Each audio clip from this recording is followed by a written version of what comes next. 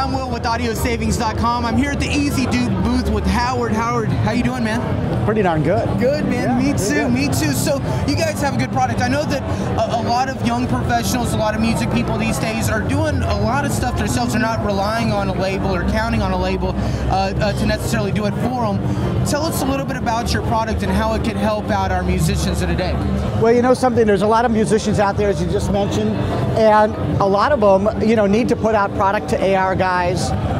They're self-producing their own albums in their garages, in their basements, in a rented hall, and they need a vehicle to get their message out, get their music out. Exactly. And to do that, they need to make copies of whatever the heck they're doing. Sure. And our product, our duplication systems, will take their product and duplicate as many as they want to make almost immediately. Well, let's go into it a little bit. So we've got a few different models here. It looks like you've got a single, a triple, a quadruple. Tell us what we've got to look forward to with the EZDupe technology. Well, the first unit over here that the camera's on is what we call a one target or a one copy unit. This guy here.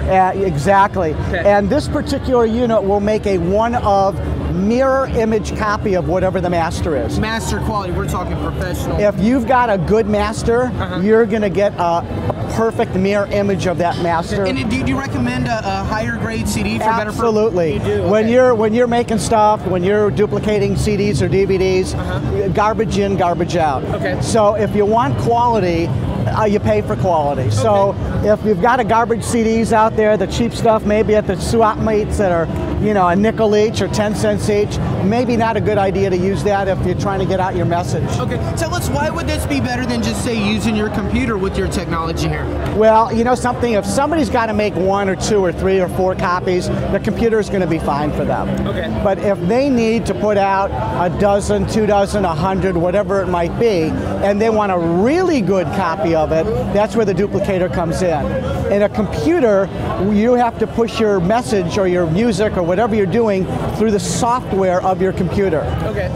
When you're using a duplicator, the digital integrity is about as close to 100% as you can expect because you don't have a computer in the way. Okay. So when we use the word mirror image, we do mean a mirror image. You mean an exact quality. That's good information. And then we're just going to bump back a couple more.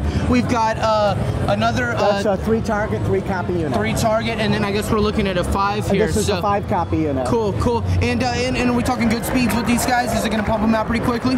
Well, something.